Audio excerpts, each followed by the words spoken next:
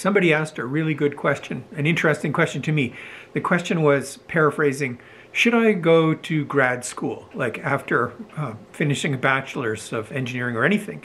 And so I had to tell you my answer to that, because back in the day when I was in fourth year and my friends and I were all interviewing with companies that came calling to hire the new engineers, there's going to be money here, which is very appealing. I really felt inside my heart, not to sound corny, that something was left undone. It wasn't finished. I couldn't say why, but I just felt I needed to do a master's in engineering. If I didn't, I felt there would be regret. So I had that feeling. Now I did interview with the companies just for practice, but I pretty much decided over a period of weeks or months that yeah, I pretty much have to register for a master's, and I did. And I did come back. So here's what happened. Here's what I discovered. A few things surprised me. Go back to school in the fall, and the first thing, the most noticeable thing was all my friends were gone, almost all of them. So it was quite a lonely thing.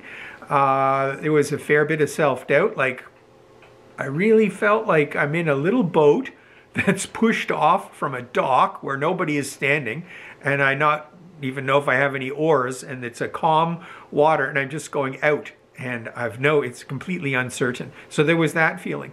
The other thing I noticed was that the profs that I had seen for the past 4 years, and I didn't think anybody noticed me, but actually, as much as I recognized them, they recognized me, and they will recognize you too. So when I came back, I remember one of the profs saying, I'm just sitting in a classroom with a bunch of people, strangers that I don't know. These are people in private industry, older people as well, who've come back come back to university to freshen up some skills, or maybe they're declared in a program, I don't know.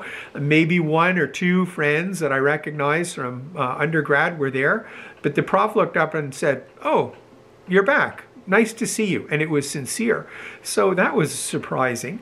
Also, all the classes were in the evenings, not during the day, and there were no more of those time vampire labs to do. Oh my God, what a relief.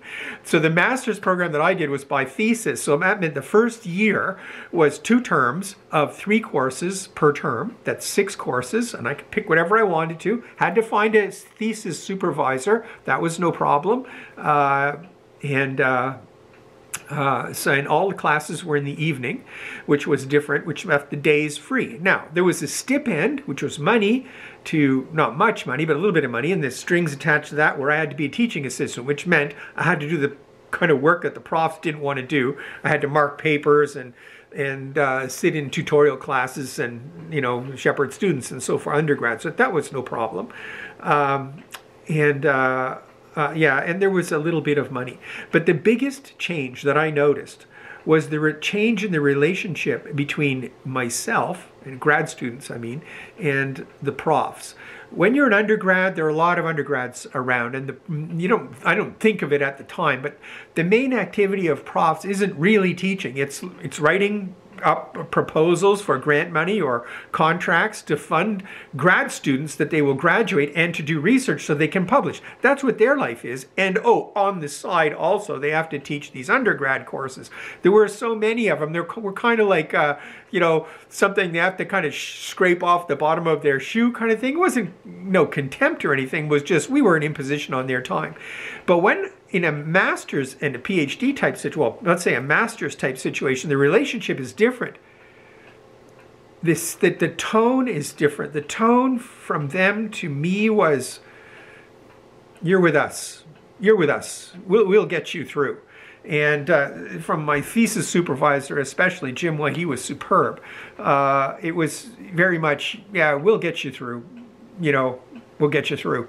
And on the examining board during the thesis defense, which was a wonderful experience to have, I highly recommend it. It's your day, your creation of your mind that you're going to talk to about colleagues, professors, and they want you to succeed. They will ask you questions. They will, put you through a little fire, not too much, just a bit. But remember, by the time the thesis is done, you are the expert.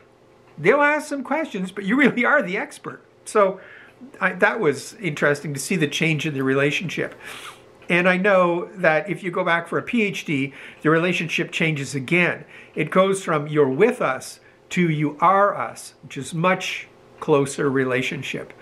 So altogether, I really think that if you're asking the question, should I go back to grad school? You probably already have the answer. The answer is yes. And I remember talking to my mother, smartest person I ever met, about people problems and human relationships and so forth. And one day, she's a master teacher, she said, how's your thesis coming along? And I said, well, you know, I'm having a really hard time putting in 8 hours a day to work on it. And she said, don't. You have the rest of your life to work, but this time of your life is never coming back. I live in Ottawa. She said, go skating on the canal, go to a movie matinee in the afternoon, read a book, buy a donut, buy an orange, have lunch somewhere, go for a walk, go for a bike ride in the summer. This part of your life is never coming back. The rest of your life to work. This one isn't. So enjoy it.